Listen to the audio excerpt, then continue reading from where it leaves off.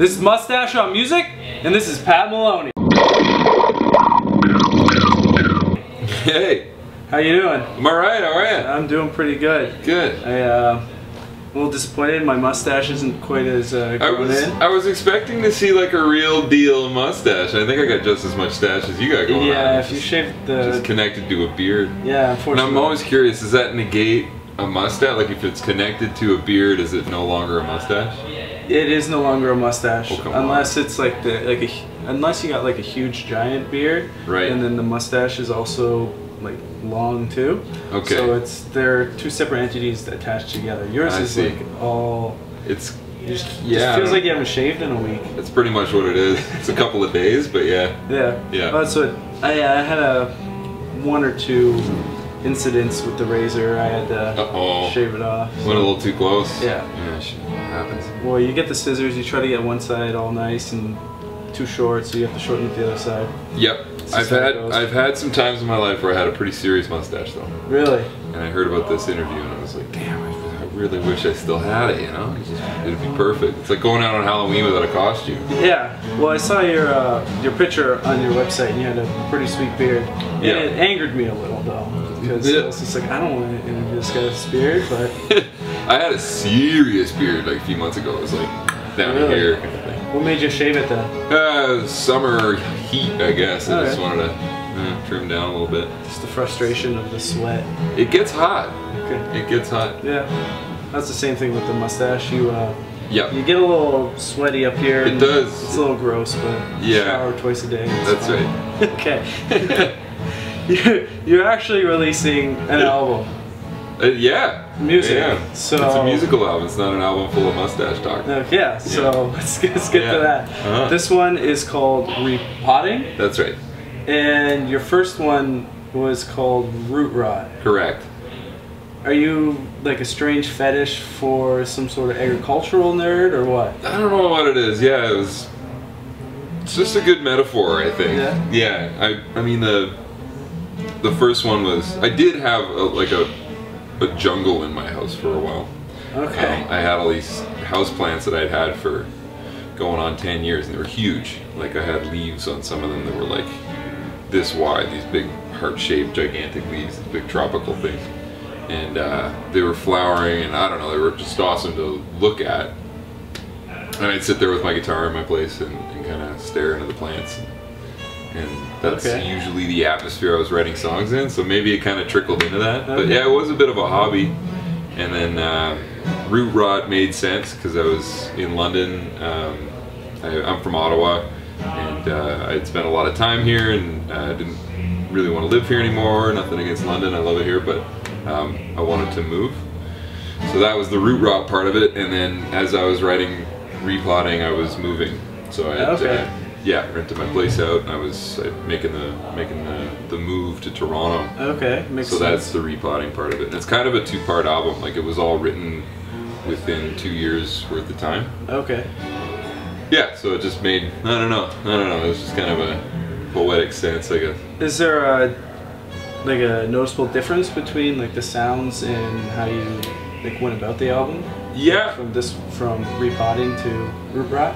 Yeah, the first one, Root Rot, was really informal. Like we didn't use a click track. It was all one take.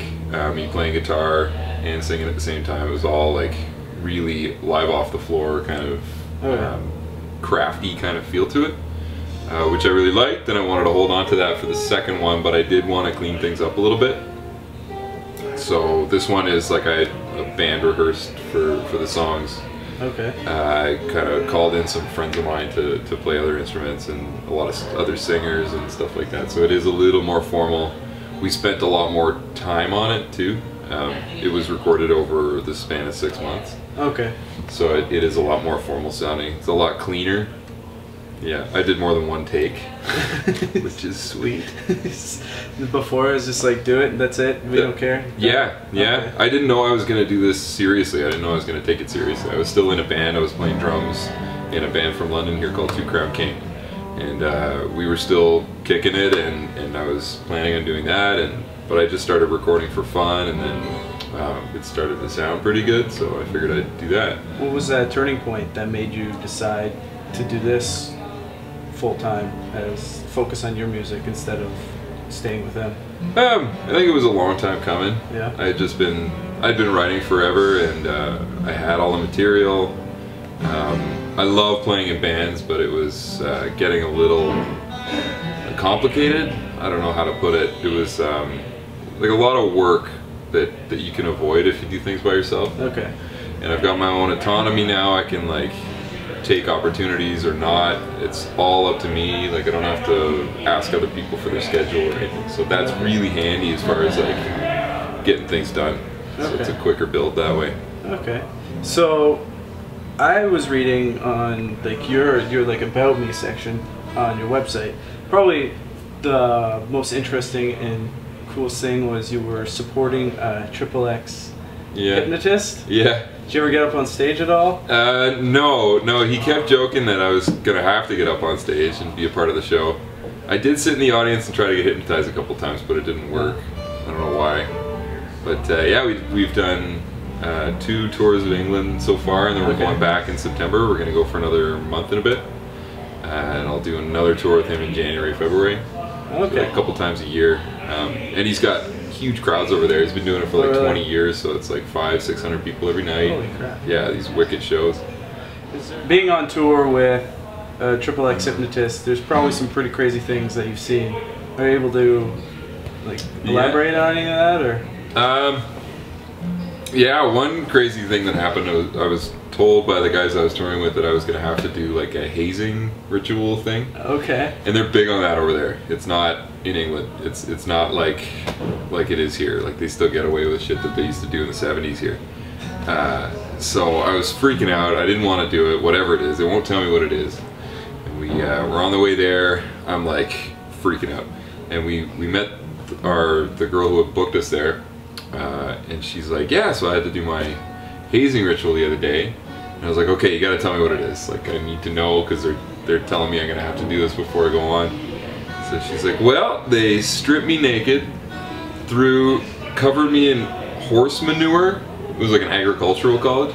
Covered me in horse manure, put a bag over her head, gave her duct taped a bottle of whiskey in one hand and a phone with like 5 minutes left on it in the other hand, and then threw her in a cab and drove her to rural Scotland, which is like 8-hour drive away, left her on the side of the road and said good luck.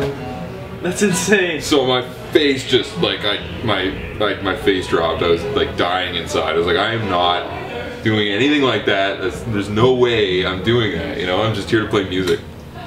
So I get up on stage super nervous about the whole thing. I'm sweating, I'm shaking, like I can't fucking believe this is gonna happen, right?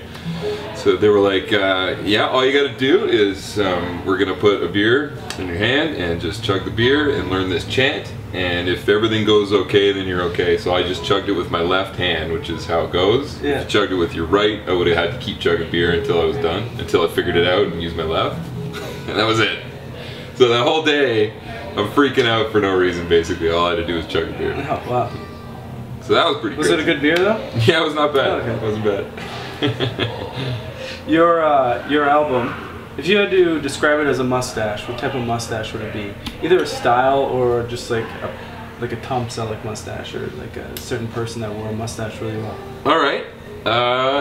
It wouldn't be so clean cut, like it wouldn't be trimmed and prim and proper. Okay. It'd be kind of rough around the edges. It'd be wily and thick and yeah. It'd be a thick, unkept mess that looks great on whoever's wearing it. I like that. Those are the best ones. Those big, thick, like a caterpillar looking thing. Yeah, something like that. Yeah. Awesome. So if anybody wants to check your music out, get to see where you're touring, where can they go to see that? PatMaloney.ca has got everything on there. Okay. So the tour dates are always up to date on that. And Facebook, Twitter, that kind of thing. I'm _ Pat Maloney. Okay. On Twitter and Instagram. It's another good way to find out. But yeah, my website's the best way to go. PatMaloney.ca. Okay. Awesome. Well, thank you very much. Right on. Thank you. Thank you. This was Mustache on Music on Pat Maloney.